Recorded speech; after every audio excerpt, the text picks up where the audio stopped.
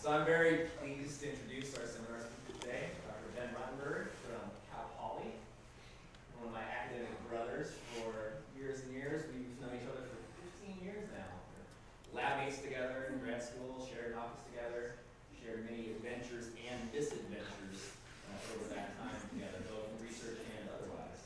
A little bit about Ben.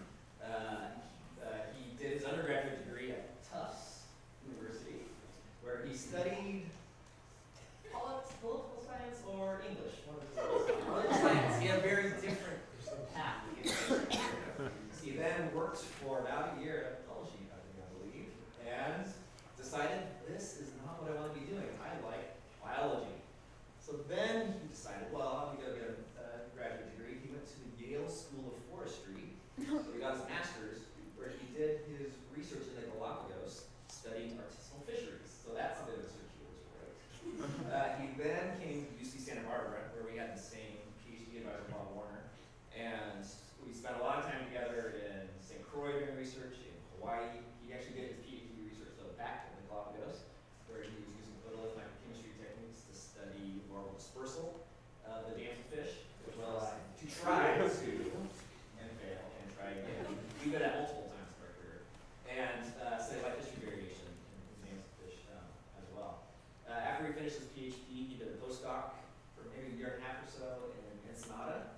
And then he did a short postdoc with UC Leavitt Scripps for about 3 months, and then he got a position with the National Park Service in Florida, running a big, large-scale coral reef monitoring program. He was there for a couple of years and then moved to a position at the National Marine Fisheries Service in Miami, where he ran an even larger coral reef monitoring program, part of which he'll talk about today. From the moment he got to Florida, he was scheming on how to get back to California. It took him about 6 years, but he recently got a position at Cal Poly and just started this past fall. So now he's learning what it's like to be faculty in the CSU system, and he's teaching a lot and is overworked and enjoying it all. Right. So the title of the talk today: Fear, Loathing, and Monitoring in the Caribbean: Challenges of Maintaining Optimism in an Ecosystem in Decline.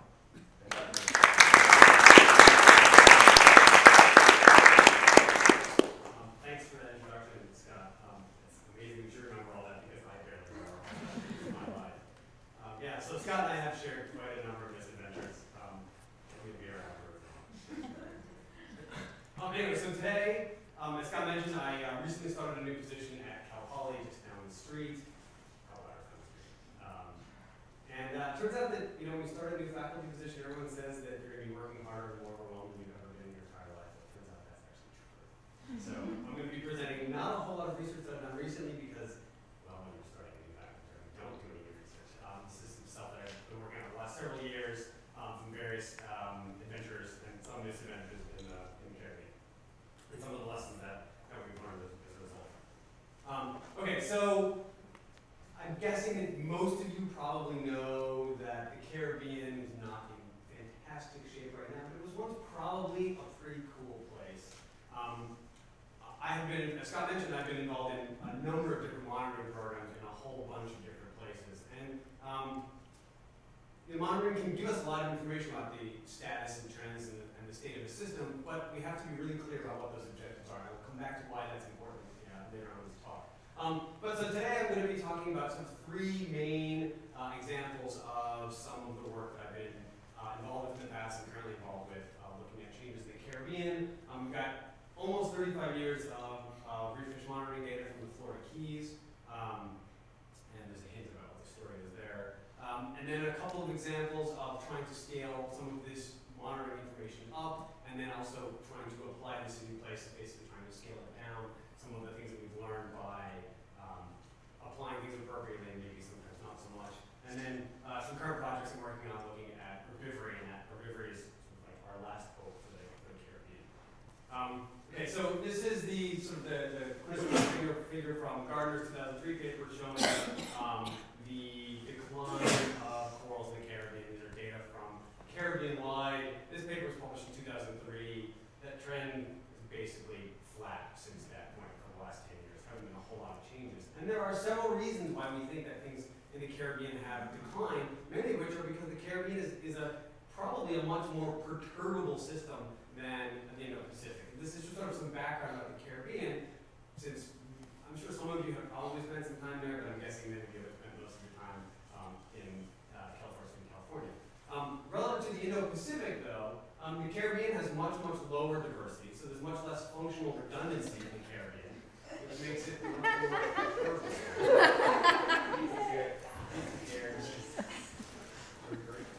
Yeah, I don't know about having to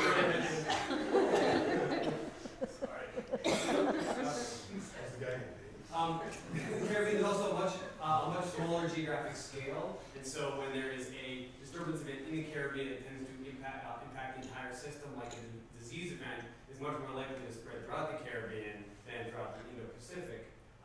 Most islands in the Caribbean are habitable and have been habitated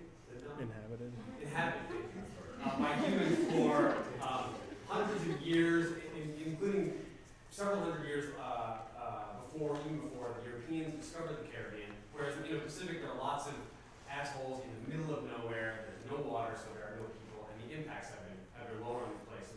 And finally, for any of you who read Coralist, you know about Gene Shin and screaming and yelling about Caribbean dust impacting the Caribbean. Well, there's actually some evidence that some of these patterns about African dust blowing over from the Sahara and potentially fertilizing algal growth by reducing nutrient limitation, particularly iron in the Caribbean. Again, growth rates of algae are much higher in the Caribbean than the Indo-Pacific in general, so it looks like this system is much more perturbable, much less resilient in general. This is just some basic background information. And I'm going to walk you through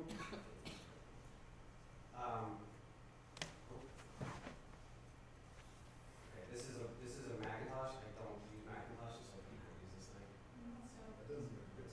Okay, so this is a short video. Very short video. If this video were to play, it would show you some pictures of the Caribbean from a few reefs in specific places from the 1960s to the present, and what you see would be nice big corals, some corals growing, and then the mid-1980s, the diadema, the sea urchin died, and the corals started declining. Really stunning visual imagery that, well, we're not going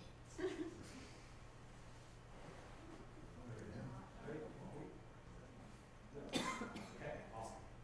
All right, so I'll just go back to stills. So that was the decline of corals in the Caribbean. Some of you are probably also familiar with some of Lauren McClanahan's work on historical ecology. These are pictures from the Florida Keys, basically taken in the same place. This was photos from the 1950s. You go out for an average day of fishing and you catch several thousand tons or several thousand pounds of huge grouper, probably about a dozen. They're now called Goliath grouper. Originally they were called Jewfish, but I guess that wasn't totally correct. I can still call them Jewfish.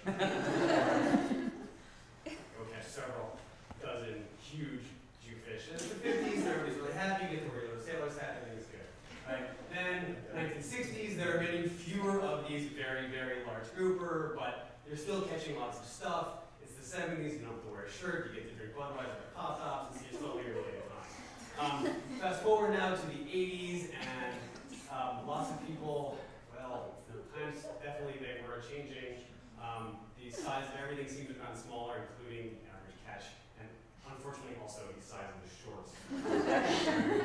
And then more towards current times today, where a good day fishing, well, as they say, it just ain't what it used to be. And sometimes a good day fishing, by any standard, just isn't a good day fishing.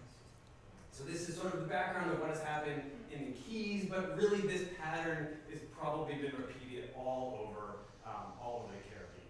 And in case you want to see some data, Jeremy Jackson has been doing a massive synthesis of all the monitoring data sets from the Caribbean that he and his group get their hands on. This is what their estimates of current coral cover are, this distribution throughout the Caribbean and subtropical Atlantic. Average coral cover is about 12% right now. Obviously, it was much, much higher 30 to 40 years ago. The same basic story has been repeated with fish. This is Michelle Paddock's huge synthesis from several years ago, showing the changes in fish abundance. In the last 2 decades or so, there has been a strong and significant decline in the average fish abundance. Chris Stallings took some other data. These were reef data, human population density and relating that to the size of predatory fish that they found. And again, not particularly surprising, where you have fewer people, you have laser pointers that don't work. Where you have fewer people, you have larger sharks and groupers. Where you have lots of people, your dominant predators are trumpet fish. So some pretty significant changes Caribbean-wide. Right? So against this background, I was working when I moved over to NOAA on the Florida Keys Reef Visual Census Monitoring Program. And sort of the irony about this program is that it's actually a random stratified survey design, very sophisticated. It is actually not a census. We weren't counting every single fish out there. And somehow this name got named 30 years ago and stuff. But like with any monitoring program, the point of this is to examine the status and trends of these fish populations. Provides us with a fisheries independent data set that we can use for stock assessments, and they have been used in some of the stock assessments for the snappers and groupers in Florida and the South Atlantic. And then we can also use these data to evaluate management actions such as MPAs that were implemented in the Keys. And because this program has been going on for so long over this fairly significant scale of the entire Florida Keys, we can look at large temporal and spatial changes. And the beauty of this is that the methodology has been essentially unchanged over the last 30 to 35 years. So here's just kind of a brief introduction to the method. It's the stationary point count, diver jumps in the water, and this was, I don't know when this drawing was probably made 30 years ago, right? And somehow it's been propagating to all the people that give a talk on these data, it's the same slide. You've got your diver sitting on the bottom, and he or she is happily counting fish inside this cylinder of 15 meters diameter. And just to provide you some evidence that we have actually been doing this for a long time, here's a couple of photos of divers counting fish. And you can tell that they're old because how many of you have seen a horse color BC?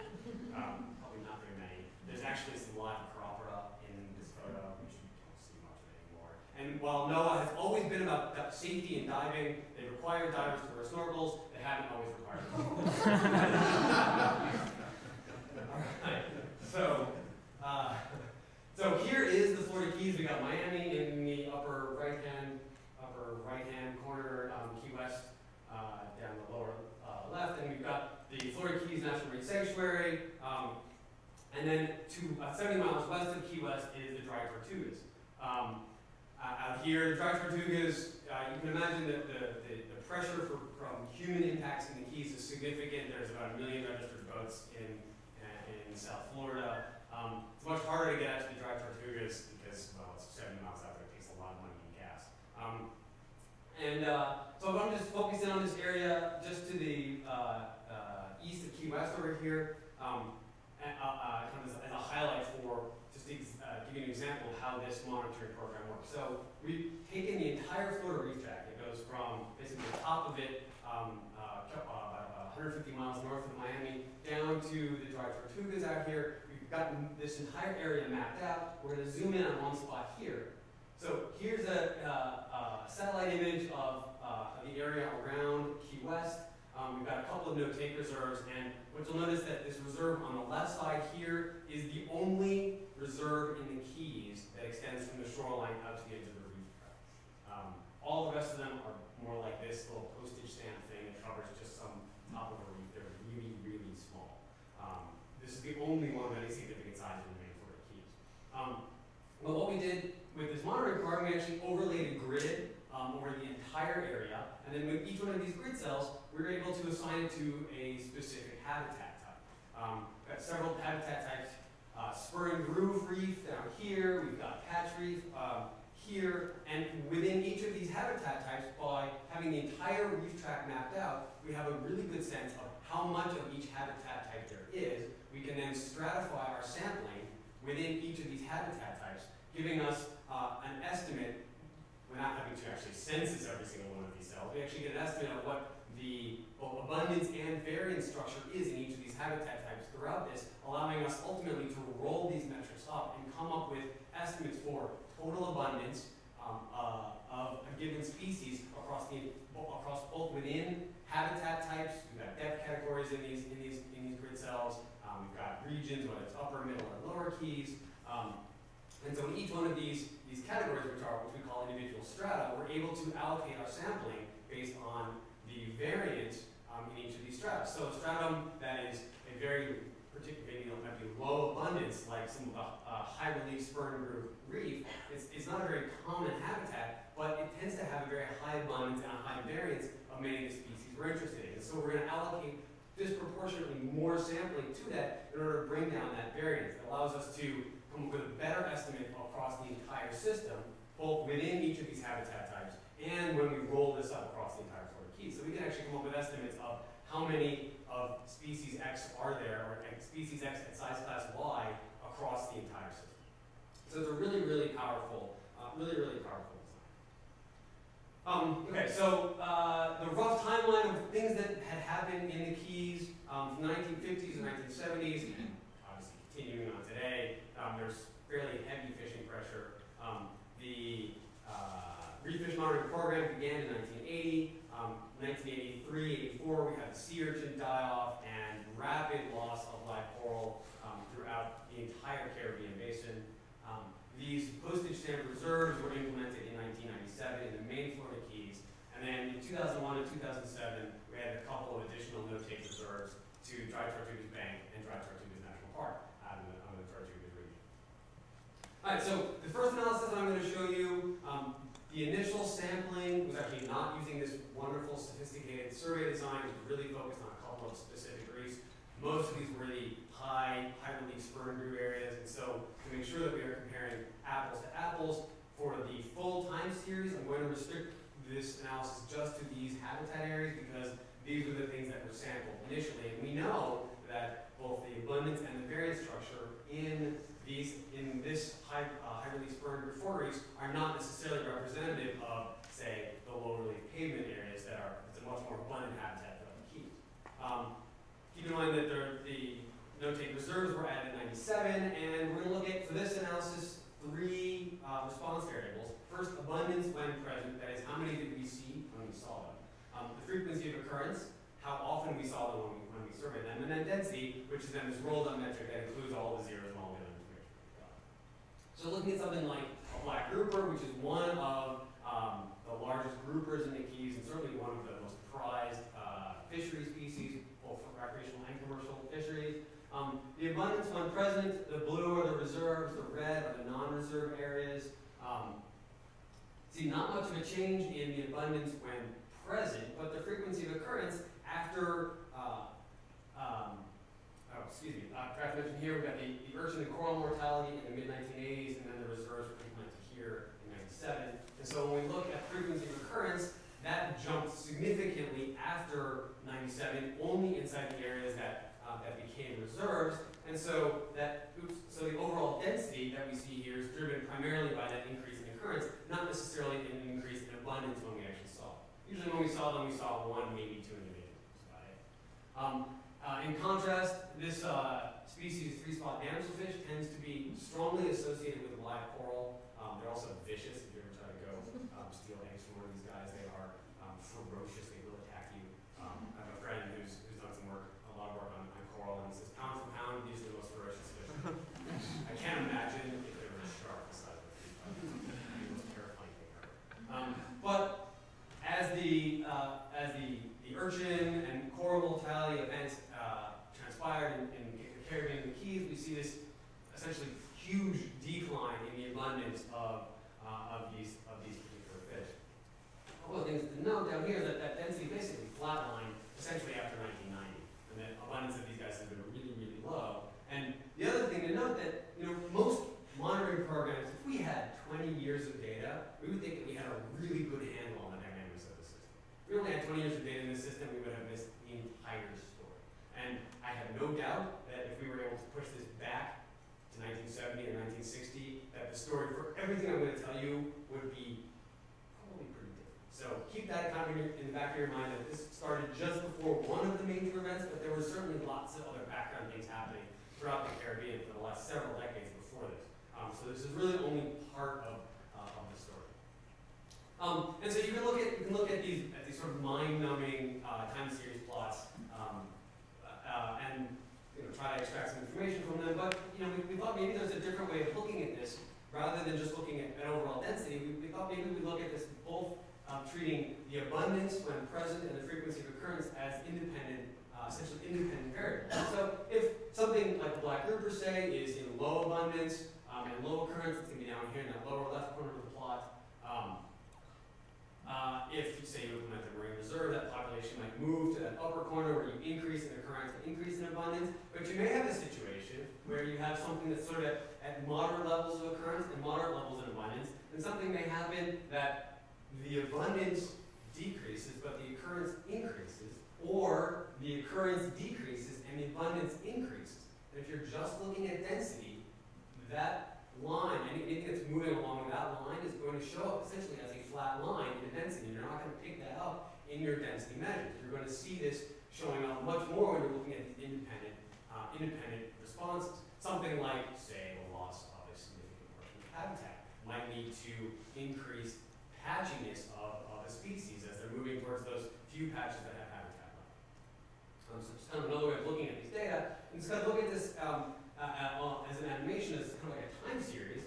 This would be black grouper from the areas that were to become the marine reserves. And we see that for the first 15 or 20 years, 15 or so years of this time series, there really wasn't much of a change. Low abundance and low occurrence.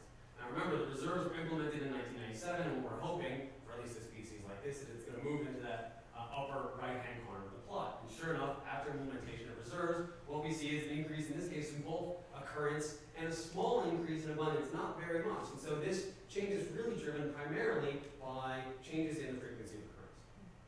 And we can do this for as many different species as we want. These are 4 of the main target species in the Keys: black grouper, mutton snapper, yellowtail snapper, and hogfish. And they all show the same basic pattern in the areas that became the reserves. Not really that surprising that if you stop there, if you close an area for fishing, species that you're fishing increases. So this is exactly what we see, which is kind of what we were hoping to see in these reserves in the Keys. The non-reserve areas didn't show much of a change at all, with the possible exception of mutton snapper, which didn't seem to increase its abundance much, but we did start to see it a little more frequently, and I'll talk a little bit more about why we think that that pattern is true, particularly for hogfish. But again, all four of these species seem to show this increase in occurrence and in abundance. Now, looking at 4 non-target species, these are species that tend to be much more associated with live coral. Blue harass, tomtate, yellowtail damselfish, and our ferocious 3-spot damselfish. All of them show the same basic patterns, that there's either a decrease in occurrence or abundance. Now, blue harass is one of the most ubiquitous fish in the Caribbean, as Scott knows. It's work on it, it's curly. And so its occurrence is nearly universal, but what we do see is that basically almost a drop of about half in terms of its overall abundance. And again, we think that for all of these species, this is probably driven by the loss of live coral, because the timing of these changes were all around the time that the live coral was dying off in the Keys, as opposed to the changes that we observed for the target species, where we didn't see those increases until after the reserve was removed. So then, excuse me. And so to look at the entire community, again, we're going to break down reserves and non-reserves separately in this case, and include only those species that we saw at least 5% of the time. Looking at this as on a principal components axis, these data are actually both plotting the exact same set of principal components. What we see for the reserve areas is that there's a clear and consistent change in the community structure over the 30-year time series in the areas that were to become the reserves. In the areas that remained open, we didn't see that much of a change, and more significantly, after 97, there's still this consistent change in that community structure in the areas that became the reserves, where the non-reserves, after that implementation, probably saw a little bit of a change due to the loss of black coral, and then very little change after the implementation of reserves. What this suggests is that the communities were continuing to move in some direction in the reserves, driven in the first part of this by the loss of live coral and the decline of the species that are associated with live coral. And then after the implementation of reserves in the Keys, there wasn't much change in the reserves, and so we don't see much change in the community structure, whereas some of these target species actually began to increase after 1997.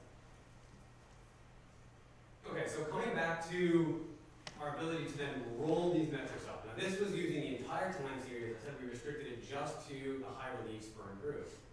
Now if we want to look kind of more broadly, we began sampling in the dry tortugas starting in 1999, and around that time, a few years earlier we had begun sampling by 95 or 96, we began sampling throughout the Florida Keys. So by about 99, we have the ability to then roll all of these numbers up and come up with estimates for total abundance in the Keys and in the dry tortugas.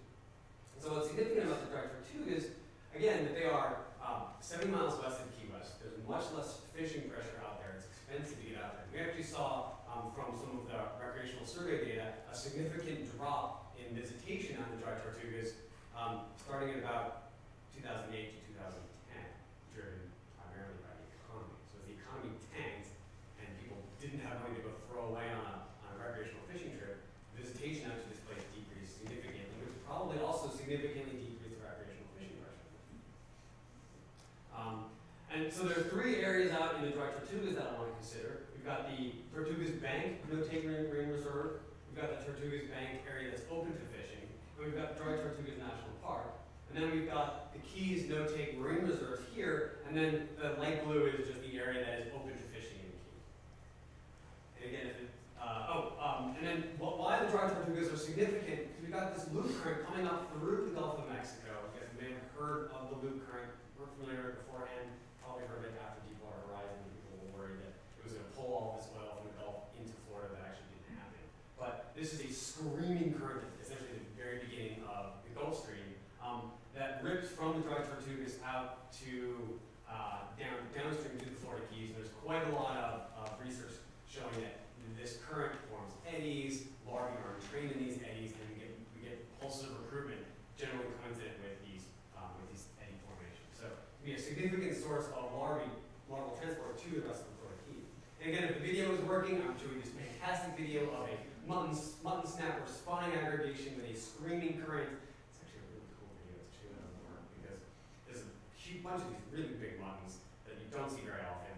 The camera is getting smacked by algae that's flying by because the current is ripping through here, and then a loggerhead sea turtle swims by and blunders into the camera. How do you imagine all that happening? Scott and I laughed after we read it.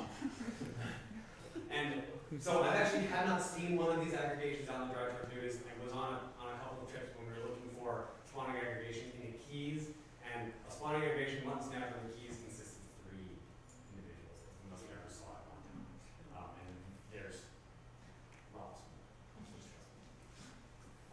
Okay, so again, now we're able to take these rolled up metrics and estimate the total abundance. In this case, we're now looking at spawning age or spawning size adult individuals across each of these different areas. And the percentages below them represent the total area that each of these areas occupy. So within this entire domain, including the dry tortugas and the Florida Keys, the fished area of the Keys, that is the area that's open in the Keys, is almost 60% of the total habitat.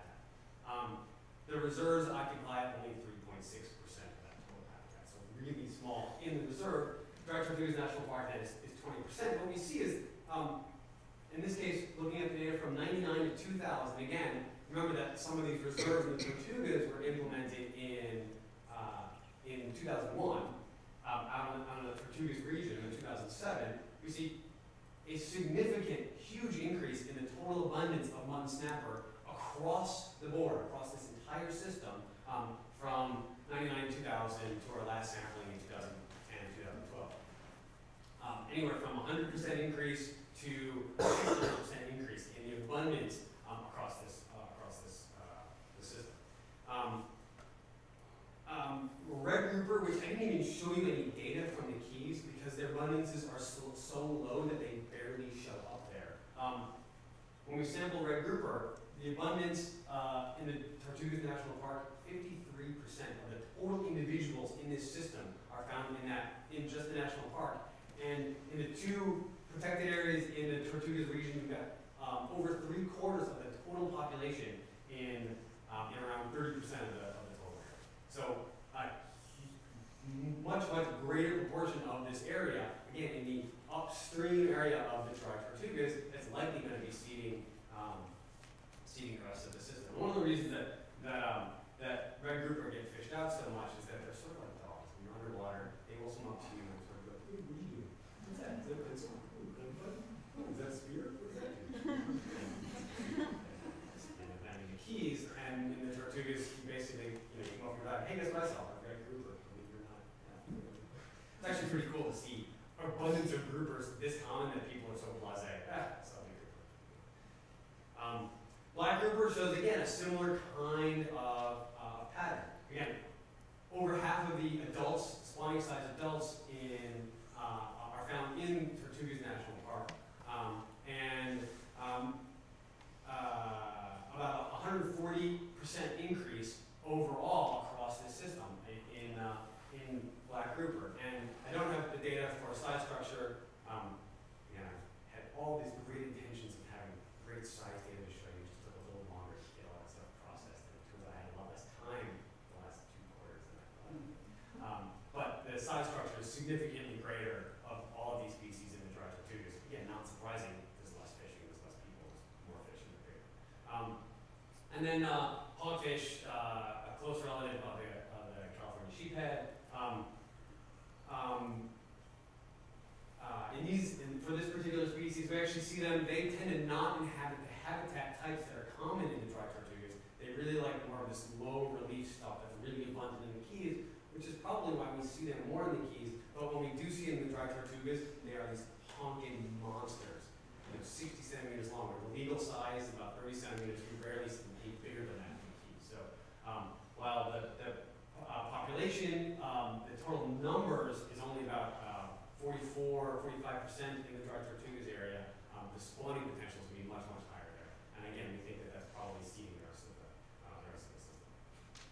And then, I figured it would be complete without showing some data on blue-head wrasse. So Scott, here we go. There's lots of blue-head wrasse.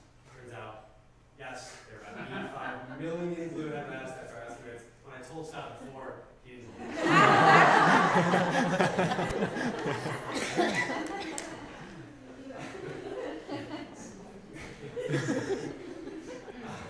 Okay, so to summarize the segment on the Keys, there are some significant changes in the reef fish communities over the last 30 years. We think some of these changes were driven by the loss of live coral and some of the species associated with that, and some of these small local reserve effects in the Keys, plus the potential of these larger fish having somewhat of a refuge that's a little harder to get to and is protected on the dry tortugas that is actually upstream of the rest of the system. And so if you're going to design a marine reserve, you want to put it in a place where people are less likely to be fishing and you're much more likely to have larval export to the rest of your system and lo and behold, that's what we did.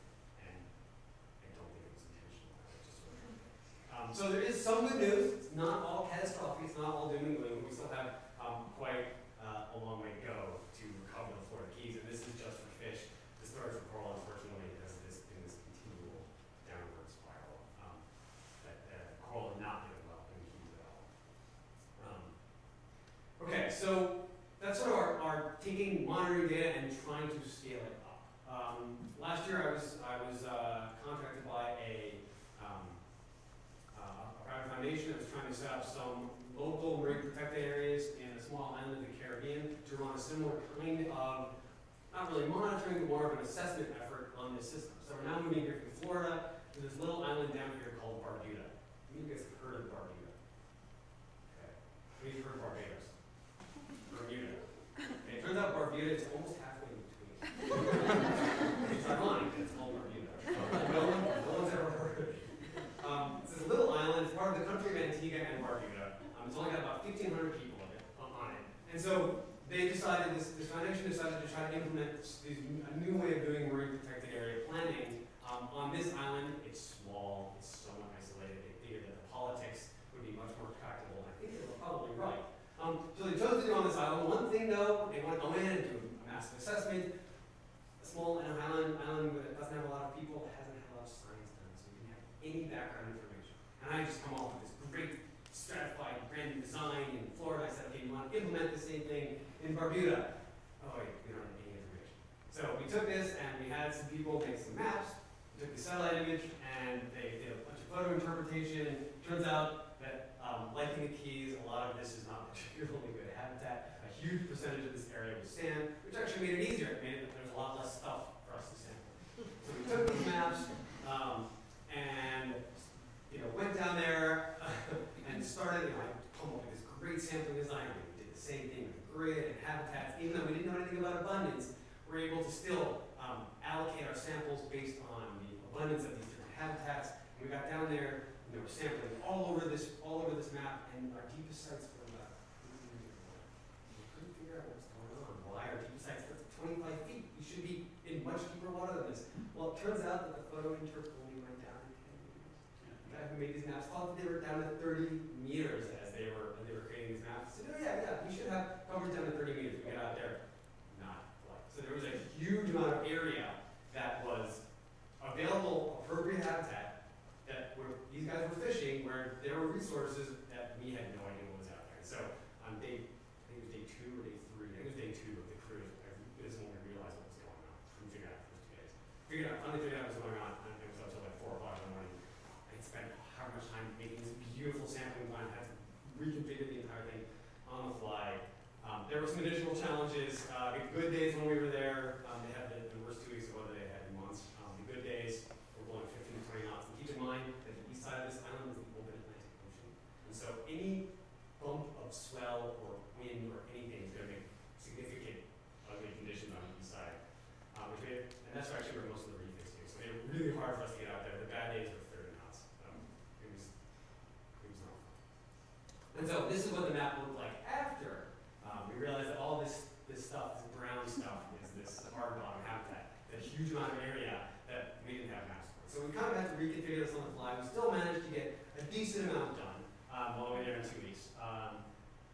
Pretty significant amount of sampling effort with the team that we had, including over 100 fish sites and 100 coral sites. This is some of the data I'm going to talk about today. You go into an island, it's the remote part of the Caribbean, it's the northeast corner, there's only 1,500 people, it's a low island, so there's no runoff, so a lot of these other pressures and threats that we think about in the Caribbean should not be going on, and we jumped in the water, and this is what we saw. We call this sandy turf. And then we went to a different site, and this is what we saw. And we went to a different site, and that's what we saw. Our little variety. Sand, next to sandy turf. And then went to a different site, and look, there was dead standing across and sandy turf. Not a lot of live coral on this island. We had I think it was 3 sites that were greater than 10% live coral. The vast majority of it was between 0 and 10. Not a whole lot of live coral around this island. But some of this, there was some recent standing dead, so there clearly had been some live coral recently, and we don't know what it was that killed it. It certainly wasn't the die-off of the diadema in 1980, because that stuff had been around for a lot longer. You see that these areas are completely dominated by turf, and really not even a lot of macroalgae relative to maybe the parts of the Caribbean that we see. So there's no sites with high coral, and out of that, we hit over 100 of these sites, which puts us even for the Caribbean at the low end of coral. And we thought, well, what's going on? Maybe it's a grazing thing. So we looked at parrotfish, total parrotfish biomass, in pretty low levels. Again, to put this in context, parrotfish are important grazers of algae in the Caribbean reefs, but they really don't like grazing this sand turf matrix. They don't like eating this stuff, and so they probably weren't eating a whole lot of it. Maybe not a lot of macroalgae, but there wasn't a lot of food for them. And so when we put this into context, this is the bottom plot is from the unpublished report that Jeremy Jackson's group is putting together. Again, even for the Caribbean, these data, the bottom plot are from all this data that they've synthesized from the Caribbean at the current time. These are low relative to the Indo-Pacific. Again, relative to the rest of the Caribbean, even Barbuda is pretty well. So not a lot of good news in terms of the fish communities. Not a lot of good news in terms of the coral communities. There are a couple of 3 big species of parrotfish. We saw 2 individuals of one of those species and 0 of the others in the 100 probably sites we hit. We saw a couple of them were not very much. So pretty heavily impacted fish communities. But ironically, they're actually not targeting fish. Their main thing that they're, and then just to compare the means, 4 grams per meter square of parrotfish biomass in Barbuda relative to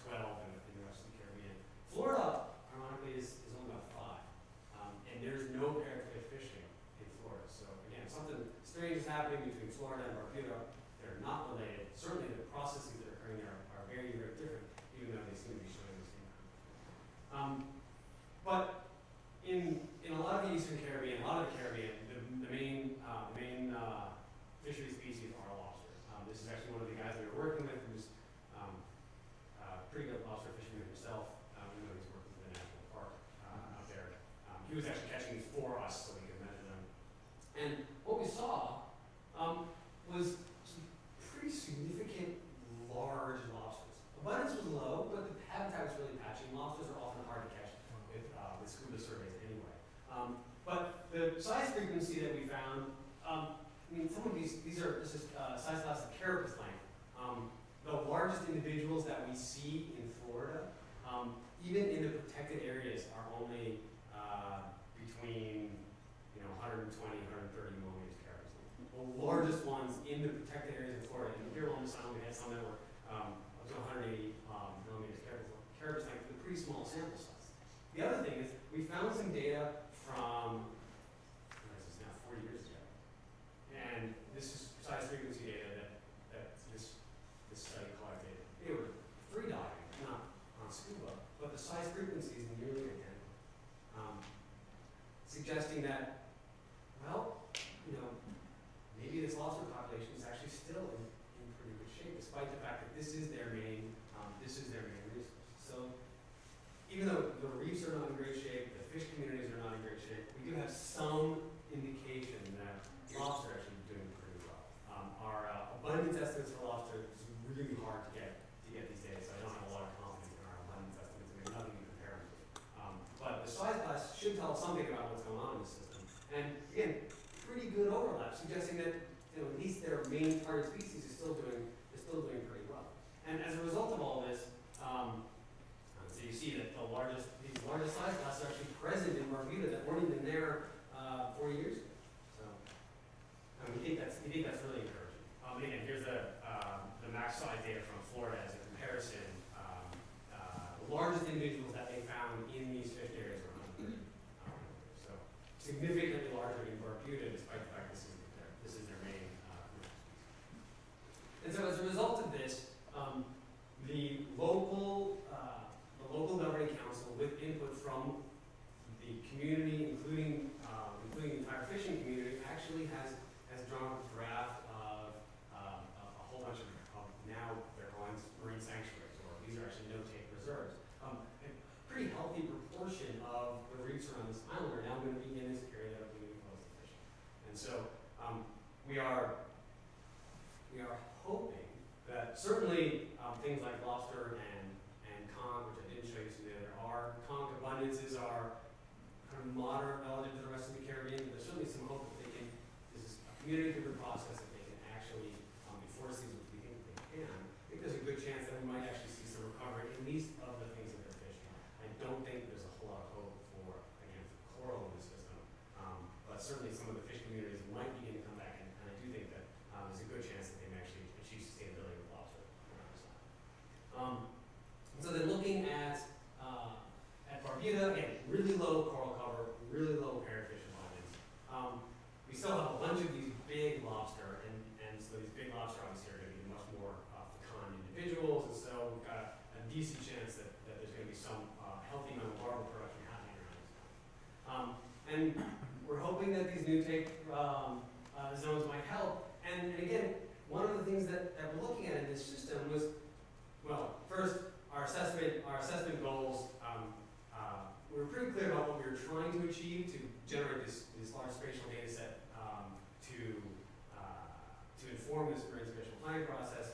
Some of the tools, like the maps that we thought we had, I recommend trying to make sure that stuff is ground truth before going into the field. We're on a really tight time schedule, so I had done exactly 3 dives on the island before we got to do the field work, so it's kind of a compressed time schedule, but it's really important to make sure that these goals are clear. And I think that we've done a pretty good job in Barbuda aligning what the community wants and the data that we generate, at least for this initial. Now, before I move to NOAA, as Scott said, I was working for the National Park Service as the marine ecologist for the South Florida Caribbean Monitoring Network. This was one of the most brilliant ideas that Park Service has had. Taking this monitoring plans to try to understand what's happening over large scales and long term out of the hands of individual parks where you've got turnover and change, and putting it in localized offices that are designed to run these things at a more regional level. So our office is based in Miami, and we had two parks in South Florida and 2 parks in the Virgin Islands. And there was a very long process that they went through before I got there to come up with what they call their vital signs monitoring plan. This was a several hundred-page document, and one of their core vital signs, the things that they really wanted to measure, were marine benthic communities. And in this context, marine benthic communities means coral. So we wanted to know what was going on with coral. So we started this coral monitoring program, and we're collecting information on coral cover from a whole bunch of sites in a couple of these different parks. And so this is what some of the initial data, I guess some of the initial data from the first several years of this monitoring program from some of the sites in the Virgin Islands National Park, that's on St. John, and Buck Island Reef, that's on St. Croix. Many of you may not have been aware that in 2005, 2006, there was a massive bleaching event followed by disease that hit a lot of the Caribbean. We had huge decreases in live coral throughout both of these national parks. Right? Losses of about 50% of the live coral during this time. And the whole point of this monitoring program was to provide information to managers so that when something happened, we have this monitoring data as a trigger to go take a management action. So the most important vital sign is coral. We're measuring coral, we're monitoring coral, we have a loss of 50% of live coral. That should be a management trigger, right? And so the managers in these parks did nothing. Why? Because there's not much they can do. Because there's really not a whole lot of management actions you can take to, you can't pull a lever and get more coral. If you're overfishing the system, you can theoretically take some management actions to control fishing efforts, to control size limits, to control access. It's a lot harder to do that for coral. And so, not to criticize this program, but spent a lot of time trying to figure out what the most important thing for them to monitor were to be able to take some management action, and in the end, they weren't able to take management action. So the lesson from this example, I think, is really that, again, make sure that your monitoring goals and your tools and your potential responses are aligned. That if you're going to be measuring something, to be able to take some sort of action, make sure that you actually have the ability to take an action to have that sort of impact. Okay, finally, I just want to kind of wrap up with some current work I'm doing with Darren Berkeypile at Florida International and Tom Madden, who's a postdoc on this project, looking at parrotfish and herbivory, the relationship between parrotfish, herbivory, and coral. So we know that if we are going to get some of these corals back in the Caribbean, we're going to have to reduce the amount of algae, this turf and the macroalgae that has overgrown. Obviously, the other things that have led to the coral decline, we're going to have to fix those too, but without fixing all of these things, we're not going to get coral back.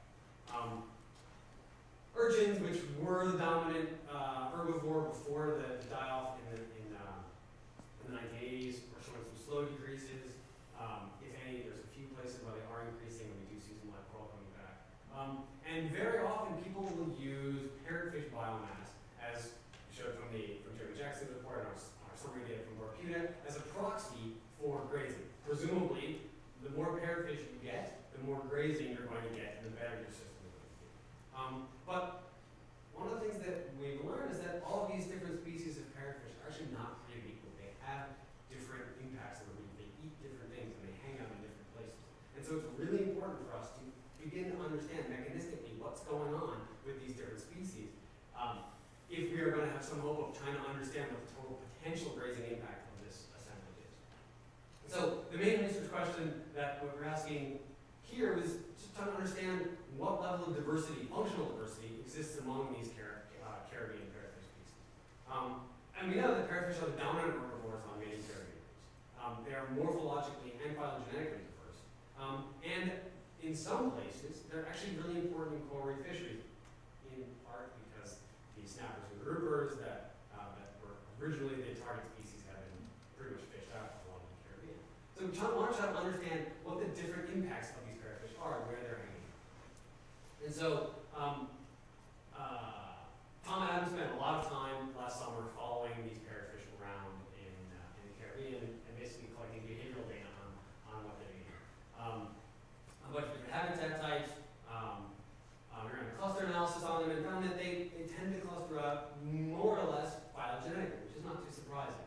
3 of the species of Sparasoma tend to be eating primarily these brown macroalgae, whereas the species of Scarus, those are the ones with a much more fused beak, are eating primarily this turf algae and CCA, with the exception on the far right of Sparasoma viridae, the stoplight parrotfish, that clusters out much more with the Scarus species, primarily eating turf algae and CCA. And that matches a lot of preliminary work, or earlier work that we've done on Sparasoma viridae that suggested that it tends to be eating much more like the Scarus than the Sparasoma. So it's always nice when you go to a study and you're able to confirm what you thought you already knew, which is actually really encouraging. So the Scarus species plus Sparasoma are primarily eating this turf and CCA, whereas these Sparasoma are primarily eating these brown macroalgae. Right? So both can be potentially important depending on what the dominant species of algae is in a given place. But then when we looked at where these individuals were found, what we found was that these some of the Scarus species and some of the Sparasoma species actually fell out in different areas. One of the Scarus, Ceruleus, that's the blue parrotfish, along with a couple of the others, were spending most of their time hanging out in boulder and rubble areas and maybe some lower relief reef. These are not places where we're likely to find a whole lot of coral. And so the potential impact of these species on grazing where we are likely to get corals back is likely to be really, really low. So the second group that's sort of in high and low relief kind of mixed, including a couple of the other Sparasomas and one of the Scarus. And then these 2 species here, Scarus betula, that's the queen parrotfish, and Sparasoma viridae, the stoplights, are those species that tend to be hanging out much more in that purple area. That's the high relief reef. This is the reef that's much more likely to have live coral.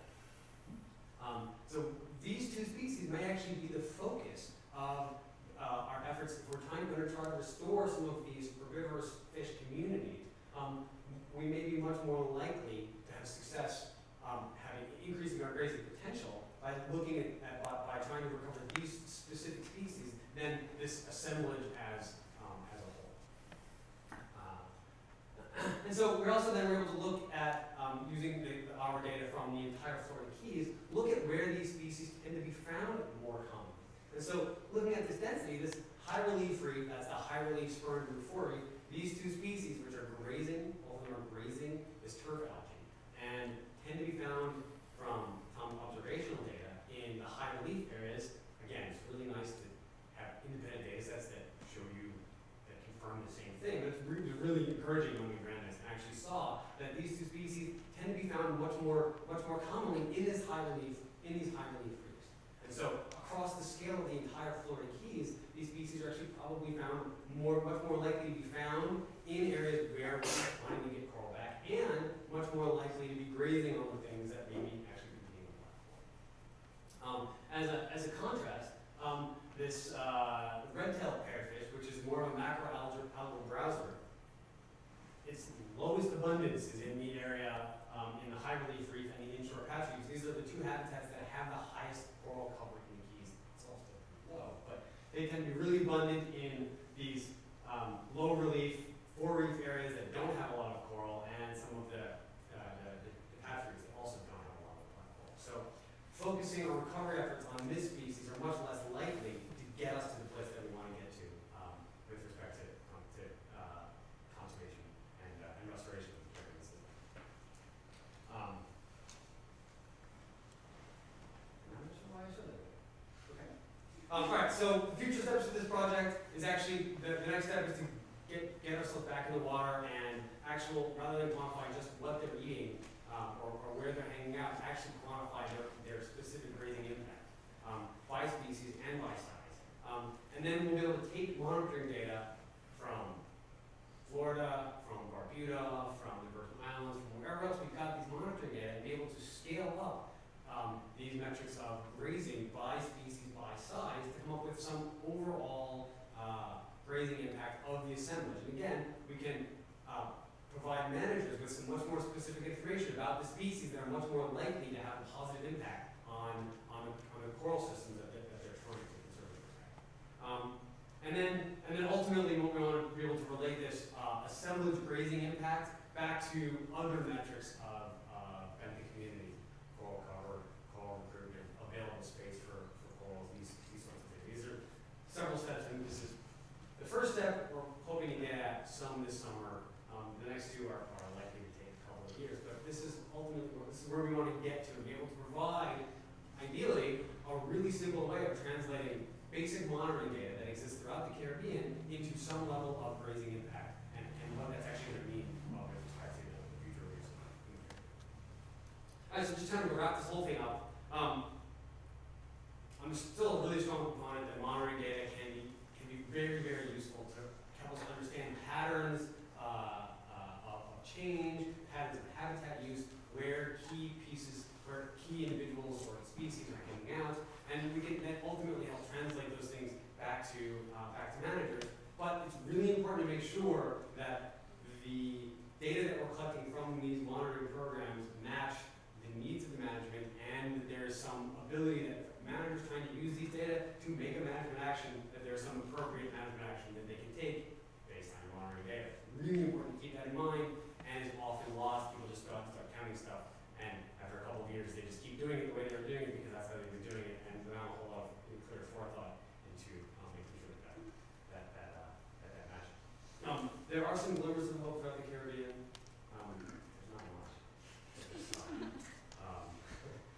And so, I guess we're just going to have to keep sliding through this and try to better understand what some of the impacts are and what some of the potential ways to help foster recovery are going to be.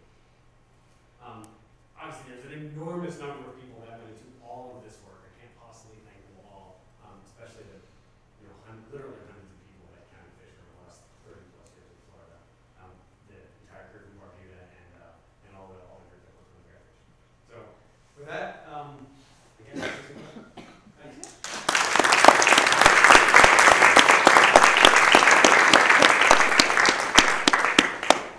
We have time for questions, and then we have pizza and happy hour, so you can stick around and ask Dr. Ruttenberg even more questions afterwards. So the shorter the questions, the faster the pizza.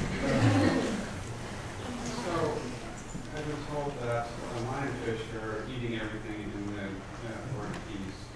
How does that invasive predator affect your story? Are they eating grazers? They're eating everything. Yeah, so we actually have some data on lines. Lines are taking off the last couple of years.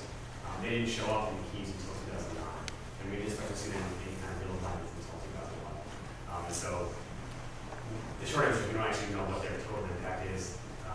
There's a lot of people screaming hysterically about lionfish. There's really not much we can do about this at this point, unfortunately. I mean, they are in the Caribbean. They are here to stay. As far as management actions, the only thing that's going to work, I think, is local control efforts, things like derbies and allowing people to go shoot lionfish in reserves. But Your story was made before they yes, showed up. yes. So that this is before they showed up. We don't actually know what their impact is going to be, and it's not just the Keys. It's Caribbean wide. They are in the system. They are here to stay, and they're going to add just yet another stressor to the system that is already significantly impacted. The short answer is no. They're eating a lot of stuff. There are a lot of them. They're growing in abundance. We can only hope that at some point some of the native predators will start to recognize them as prey, or something else will begin to control them. They're threatening pretty much unchecked. That's going to be bad, and we just don't know how bad. Yeah. Well, I just had a comment on this discussion about management, and I've been involved in a lot of mission statement planning for, you far more obviously than I have been, but you sound like you're kind of pained by the failure, but I would suggest maybe you should recast that as a success, because even though in that particular instance, the management, what can you do in the face of catastrophic, God-like consequences of a 50% mortality? But, if you hadn't been out there making those measurements, it would be anecdotal, right? You'd say, oh, everybody realizes all this coral bleaching happened, but you wouldn't really know the extent and have all this background data for the managers to be able to say, look, we couldn't have managed this system, and we couldn't have managed our way around this cataclysmic event. And the data that you have are really stupendous because you put together this monitoring system. So I guess I want to be an advocate for the success of your program. Instead of, I know you can't manage your way around that, but I think, I don't know, I want to say that I think it's really, really good to have those monitoring programs in place, even if you don't always know what you're going to do with the data. And I guess I made that criticism a little too partially, that with all these monitoring programs, you have limited resources. Yes. Right? And in this particular case, I think that there were ways that we could have gotten told a very similar story with much less temporally intensive work. That the program that I work from the Park Service, they spend an enormous amount of resources just taking data on call. And I think that given that there are limited resources, that we could have scaled back up. And I absolutely agree that being able to tell this story and go to somebody and say, hey, this is happening, even though something you can do, at least we want to know about it. I certainly don't want to say we shouldn't be monitoring at all, but if you have X amount of resources, maybe you don't put all of them into just this monitoring thing that doesn't have some trigger, but that you allocate some of those resources towards trying to maybe get some more mechanistic understanding of I what's going totally on. agree with you. We would have fun, because I think that's where we need to go, is to find some ultimate proxies to get those big things with much, much less resources. And so, Just simple in the Keys, as an example, in the Keys, we have been doing annual monitoring for 30 years in the Keys. We have a pretty good handle on what's going on in the Keys, and we know that the year-on-year changes are not huge.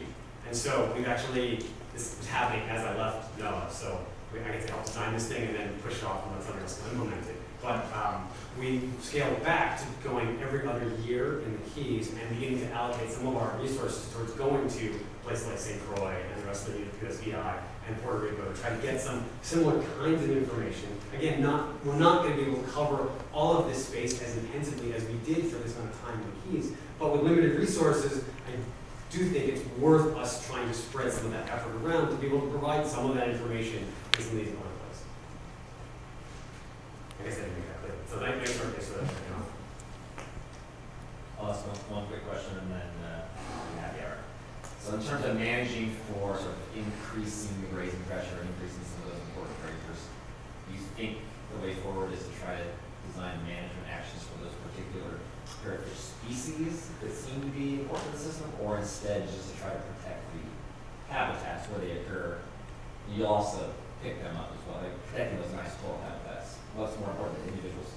Targeting the parrotfish or targeting the habitats? So I actually, again, I don't think that, I think that making that an either or is probably the wrong approach. Like it's actually trying to protect, we can get some spatial protection of some of these key habitats. I think that's important. But also in places like St. Croix, which is what spawned, what started this entire parrotfish project was the parrotfish fisheries in St. Croix, and there was huge resistance from the local community, the local fishing community, against putting any restrictions on parrotfish.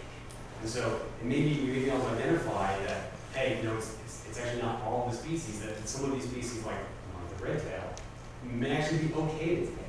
And that the other things are much more important. So there may be ways to sort of tweak management to be able to, fine-tune it, because it's really hard to fine-tune management in a place like St. Croix, but in an ideal world, be able to provide some information, and then the managers will figure out how to implement this stuff. Provide them with, here's what we want to do, and then I guess maybe it's someone else's job. But really make some suggestions about how best to implement.